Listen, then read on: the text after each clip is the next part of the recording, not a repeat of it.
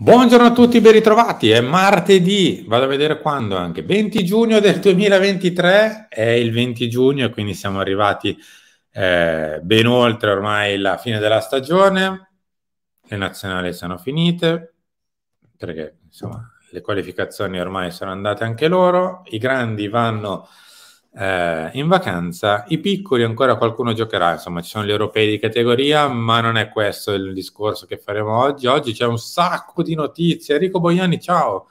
Ciao, buongiorno a tutti. Oggi possiamo friggere meno aria e far parlare un pochino più le notizie. Vi ricordo che da oggi chi è abbonato a Radio Rossonera può vincere la maglia ufficiale del Milan. Se non avete visto ieri le nostre trasmissioni in live, cioè sia Lancia che nel talk dove l'abbiamo già parlato, per vincere la maglia ufficiale del Milan bisogna A. essere abbonati al canale YouTube di Radio Rossonera, B. seguire il profilo Instagram di Radio Rossonera e dove c'è il post, che è l'ultimo tra l'altro sul profilo di Radio Rossonera su Instagram, taggare 3 amici. Detto ciò, buona fortuna. Già, e Partirei. soprattutto la maglia e la maglietta che potete vincere dietro è completamente vuota, libera. Quindi ci potrete mettere il nome e il numero del prossimo acquisto del calciomercato del Milan. Quindi Cioè, la lascerete vuota. tipo, il commesso di casa Milan saprà non sbagliare il cognome mettendovi dietro il prossimo Reijnders, centrocampista? cioè, non è che ci voglia molto qui.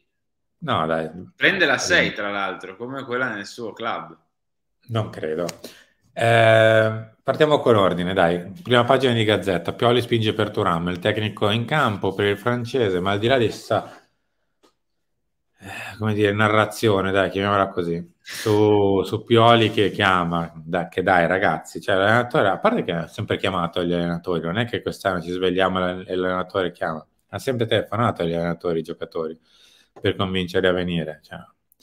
Ma al di là di questo, il discorso è molto semplice. Fino a ieri THURAM non voleva dare una risposta perché era in nazionale, voleva pensare alla nazionale, non voleva occuparsi, diciamo così, a 360 gradi del suo futuro, dando già una risposta.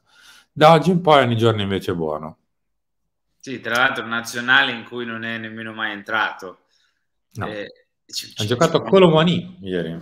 sì, ha giocato con l'Omani, devo dire non con enormi risultati. Mm. Ieri la Francia, non so se qualcuno ha visto la partita, poteva fare 12 gol, doveva avere 5 rigori, ne ha avuto solo uno che tra l'altro Mbappé ha dovuto pure ritirare perché aveva sbagliato la prima volta, ma il difensore che ha respinto poi il pallone era entrato prima. Francia che poteva fare qualcosa come veramente 13 gol nella partita, ma chiare e nitide occasioni e se le mangiate un pochino tutti, di cui 5 o 6 se le mangiate Mbappé. E Vabbè, Moani si è mangiato le altre. discorso a parte della Francia che tanto ci In interessa tutto ciò questo relativamente. ragazzo non è nemmeno entrato, però adesso che hanno finito di fare le partite di qualificazione, magari una decisione ce la dà, magari una decisione la prende. E a me sembra strano che siamo qua ad aspettare ancora lui che decida, o comunque più che mi sembra strano, non lo so, queste situazioni mi intristiscono sempre un po', perché poi cioè, ti viene quasi da dire, però va via, però magari poteva venire da noi, viene da noi, però chissà con che voglia, con che ambizione. Non Vabbè, lo so, Mary, ma che è? no, Ma ma no, sono dai, situazioni che a me di base nel calciomercato non non ti piacciono, cioè piace. quando c'è un giocatore mega indeciso tra due squadre che deve scegliere tra i soldi o il blasone, il progetto, eccetera, eccetera, a me non fa mai impazzire, ecco, come situazione. Speriamo che scelga di venire al Milan perché, come abbiamo sempre detto, questo per il mercato del Milan sarebbe fondamentale in termini economici soprattutto e di stanziamento del budget per altri ruoli. Ecco. Ecco, diciamo così. Allora, un po' di ottimismo in realtà c'è su THURAM, in parte perché comunque se avesse voluto scegliere i soldi avrebbe già scelto probabilmente da mo', perché tanto cioè non c'è troppo da pensare, c'è una squadra che ne offre molti di più, cioè il Paris Saint-Germain, poteva anche prendere, andare e salutare la compagnia. Se è ancora in piedi è perché comunque sta valutando anche qualcosa di diverso rispetto ai soli soltanto i soldi, poi magari invece li sceglierà e tu resterai senza, ma quello è un altro discorso. Diciamo che ci sono un po' di cose che si tengono la mano, cioè se riesci a portare via THURAM, mettertelo in squadra a zero, cartellino, a zero, ma comunque non tiri fuori un euro per quanto riguarda l'ammortamento annuale di THURAM. Magari poi puoi andare a spendere qualcosa di più per l'esterno. Quindi Sì, prendi ad esempio il ciukwese di turno, il centrocampista più forte di turno, eccetera, eccetera. Diciamo così, non sarà magari l'attaccante super mega perfetto che pensavamo di poter prendere quest'anno, ma è l'attaccante giusto per avere un backup di Olivier Giroud, avere comunque un buon giocatore, ma avere anche qualche soldino in più da spendere in giro. Ieri, ad esempio, ha parlato no, non è il direttore sportivo, caspita, non mi ricordo, vabbè, comunque un dirigente di alto livello del Villarreal ha parlato, parlando di Chukwueze, ha detto in realtà non ci spaventa troppo che ha un solo anno di contratto, se dobbiamo vendere venderemo, se no altrimenti potremo anche non farlo, però insomma sappiamo che c'è dell'interessamento in giro su di lui, non è arrivata ancora però un'offerta, cosa che ad esempio lato Milan è così, perché il Milan offerte ufficiali per ciò così non ne ha proprio fatte, si è semplicemente interessato. A me sembra che ci siano un paio di cose che si tengano alla mano, cioè Thuram a zero potrebbe arrivare ciò così, devi prendere una punta invece per qualche soldino in più, metti arriva in prestito Pulisic invece, cioè per il sì, classico gioco della bilancia. In base a come va Turam, poi capisci cosa fare, come fare negli altri reparti un pochino. Ci può stare come idea, l'importante è che comunque esista una sorta di piano, di idea in testa. Ecco, sicuramente la decisione di Turam è la prima tessera, no, del domino, Mm. che da lì si parte. Però poi devono andare giù tutte le altre, come si suol dire, non si devono fermare e quindi dopo Turam capisci cosa puoi fare per l'esterno, dopo Thuram magari fai qualche ragionamento in più sul centrocampo, perché qui stiamo un attimino, come dire, ignorando la questione, E tra poco ne eh, parliamo. perché anche a centrocampo è necessario e doveroso fare qualcosa, ecco, di importante, e quindi anche lì bisogna intervenire, ecco. Eccoci qua. Ieri sera il buon Gianluca Di Marzio ha parlato di lui, TIJJANI Reijnders, può essere? Reinders, O Reinders, non lo so credo pronunciare. Reinders, o Reinders, non lo so, è olandese. Ce lo dirà lui come è successo per De Ketelare, che abbiamo chiamato De Ketelare praticamente per 2 mesi e poi abbiamo scoperto da lui stesso che si chiamava De Ketelare. A 98 ha giocato questa che è forse la prima stagione vera e propria da titolare perché insomma nelle ultime due alla Z si è un po' alternato dentro e fuori il campo. Non era stato un super titolare, quest'anno invece ha fatto praticamente gli straordinari perché ha giocato quasi 5.000 minuti, un numero impressionante che solitamente quando un giocatore gioca molto ne gioca sui 3.800-4.000, lui ha veramente giocato tanto, vuol dire che le ha fatte tutte e tutte da 90 minuti o giù di lì. Tantissimo. Eh, ha degli ottimi numeri, cioè, indubbiamente per essere un centrocampista, comunque in 54 partite, perché non sono nemmeno presenze, sono veramente partite qui. In 54 partite ha fatto 8 gol e 11 assist, sempre nelle Eredivisie, eccetera, eccetera, ma lo sappiamo, però ha comunque fatto qualcosa di buono, contratto 2027, quindi non si scappa, bisogna pagarlo. È un 85, magari se qualcuno ha buttato anche un occhio a qualche video, fisicamente c'è. È 1,85, non è 1,85 di età, cioè è Sì, sì, 1, è 1 metro. 1,85. No, se no sarebbe praticamente quasi a carriera finita. Eh, boh, che dire, io onestamente non vi posso dire molto altro, perché in No, tutta onestà lo conosco praticamente niente, non vedo le partite della Z. In Olanda guardo l'Ajax, quindi se volete vi racconto l'Ajax, ma la Z no. neanche io lo conosco troppo, nel senso che è un nome che mi è un pochino nuovo. Ho visto, cioè l'ho visto in quelle due sfide contro la Lazio, però cioè, non è che mi ricordi chissà quanto. Questo ce lo dobbiamo studiare. Magari oggi ci guardiamo qualche video, Simo, a riguardo, perché è un nome un po' a sorpresa, ma come ce lo si poteva, diciamo, aspettare, come ci si può aspettare un po' ovunque, in tutti i reparti, un nome a sorpresa con questo nuovo corso, un giocatore magari un pochino diverso, e quindi questo non significa che questo ragazzo non sia valido, non possa diventare un co-titolare del Milan. Cioè, ha dei numeri nella scorsa stagione che fanno paura, cioè sti numeri qua fanno paura, per continuità, rendimento, praticamente ha fatto 20 gol e assist in 54 partite, tra tutto, cioè, è tanta roba, giocando praticamente sempre, che è una cosa che a noi farebbe molto comodo.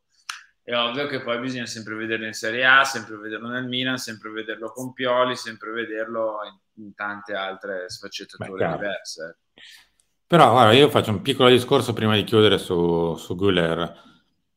Sui numeri dobbiamo darci, tra virgolette, una regolata, nel senso, è difficile che gli acquisti che arriveranno al Milan avranno già dei numeri spropositati, altrimenti deve essere dei numeri.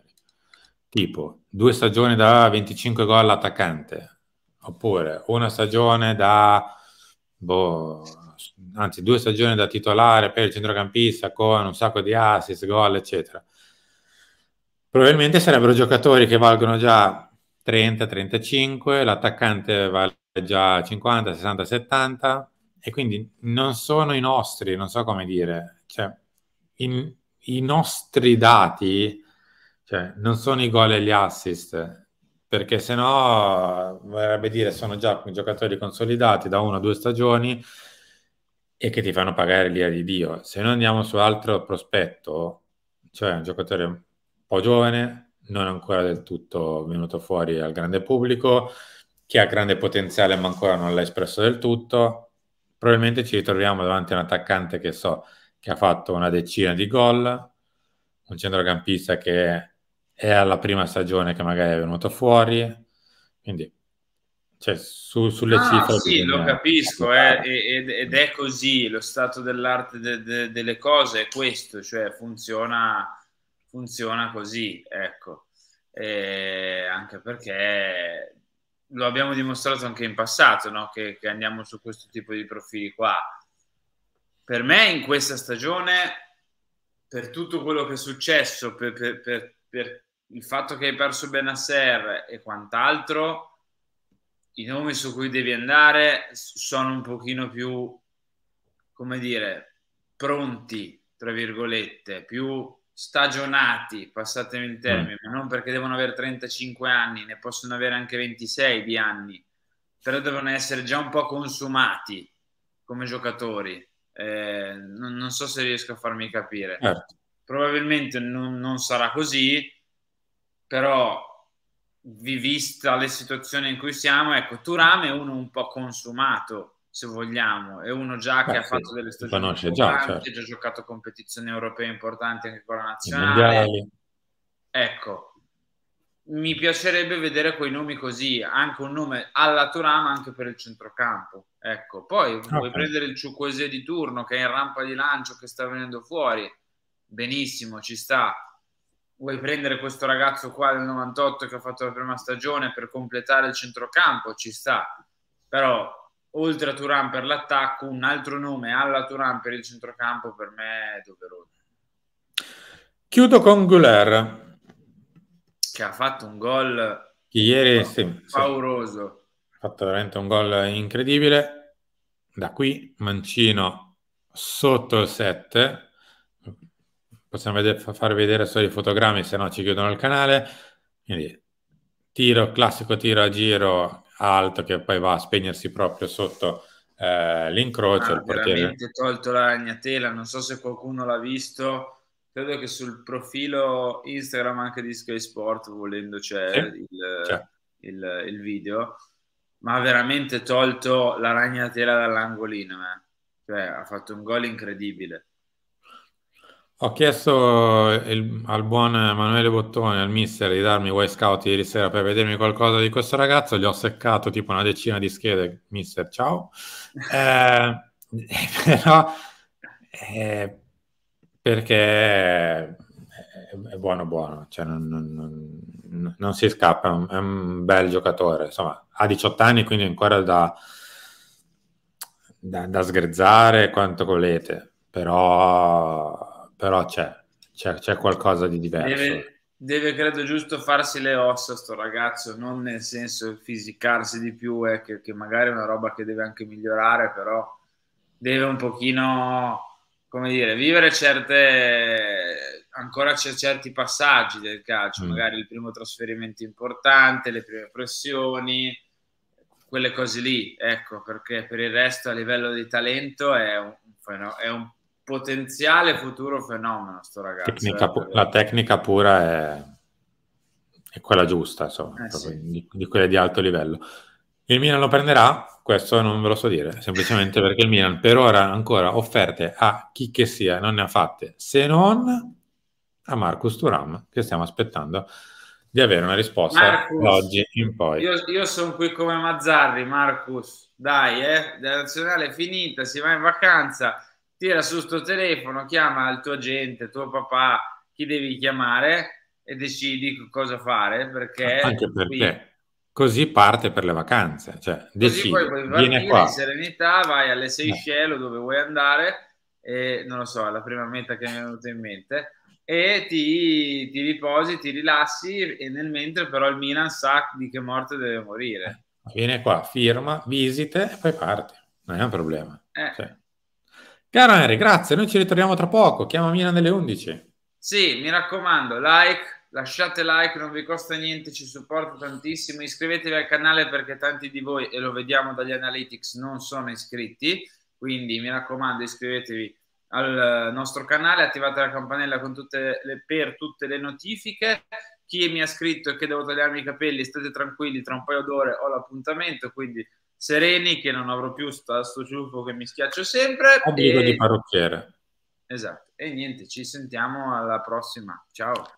Grazie a tutti, ci ritorniamo tra poco. Alle 11 perché a Milan, alle 13 lunch, 16 talk, 19 filo rosso nero. Ciao a tutti.